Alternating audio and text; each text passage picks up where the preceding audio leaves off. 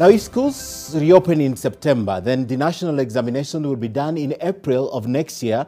That's the latest from the Minister of Education. Professor George Magoha is expected in Nakuru, and Bridget Ngana is there waiting for his arrival. And this perhaps will be a good venue to explain the logic behind the opening and the exams and the whole reopening plan. Bridget now joins us live with a report from Nakuru. Bridget, I know the CS is expected in Nakuru, but he's already spoken about this in anticipation of the opening of the schools.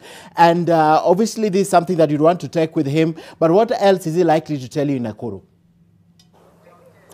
Well, Ken, just as you've mentioned, we've been waiting at the Nakuru Girls High School, and the CS was expected this morning at around 11 a.m. to just give a tour or have a tour of the school, because it is expected that by September this year the schools will reopen. So he was coming here to just kind of have a feel of the preparedness levels of this school. This is a girls' boarding school. Remember, earlier on when the COVID-19 broke into the country, the boarding schools had been set aside for isolation facilities, but right now there's preparations to change all that, because the school calendar has been lagging behind, and they do expect that reopening will happen in September. And this morning, the CS Magoha, when he was addressing the Senate committee, said that there's a possibility that this year's national examinations, KCPE and KCSE, would likely take place next year up until April next year, 2021. So this also kind of casts doubt even in the proposed opening date of schools, or